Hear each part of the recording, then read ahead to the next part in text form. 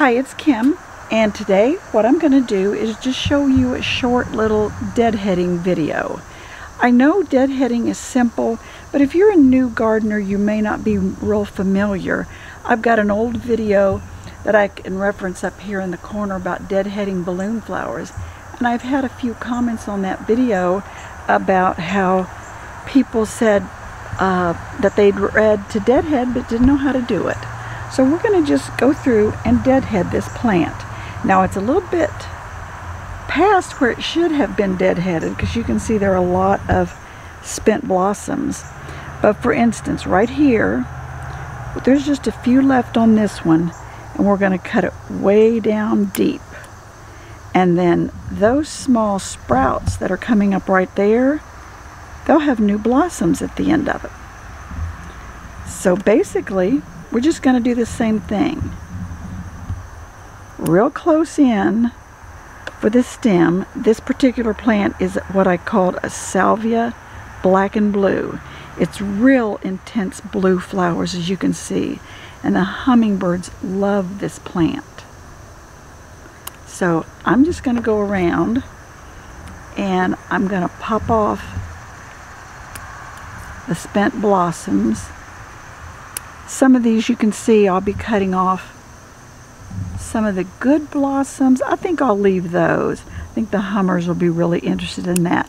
Now if you do take off a set of leaves, that's no problem because the leaves will just grow up around the little joints that are left over. Okay, I did bring a little basket out here to put the blossoms in. Okay, now we can see where this one's very dried up. We'll just snip real quickly and get a lot of this deadheaded. Okay, let me get in to this. This is a new blossom. You can see it's shortly to bloom out. So we're just leaving those and getting the ones that have spent the rest of their time. Just go right back down. Okay, let's look around. I'm going to leave him. This one looks dried up, and I think he could use a freshening all the way back to there. Now over here, I think these are both gone. This has a real sharp scent of sage. Here, that's a new one. Those are all new ones coming in.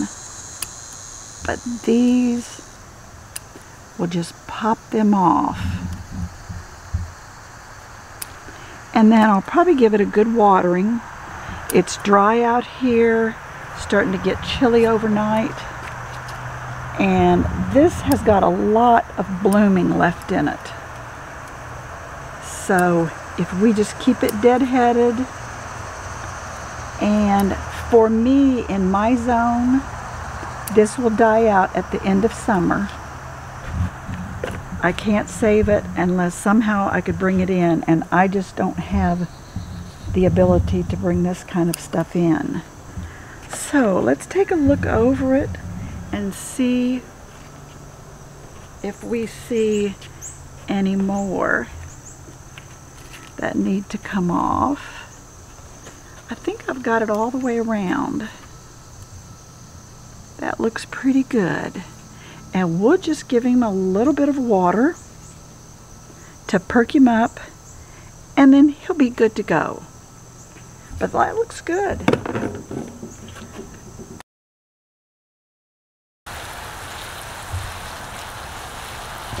Now this will perk him right up.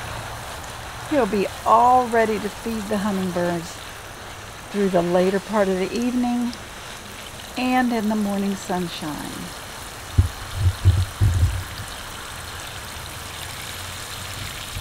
But if you want to see hummingbirds flock around, this Salvia black and blue is the perfect plant for that.